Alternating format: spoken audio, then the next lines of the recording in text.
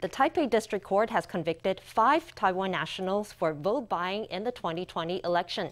An investigation found that they took money from the Chinese government to buy votes for the KMT and its presidential candidate, Kuo-yu.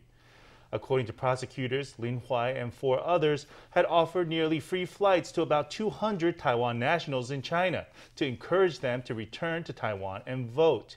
Lin, who is the chairman of a Taiwanese business group in Hunan province, has been sentenced to prison for 46 months and deprived of his civil rights for 4 years.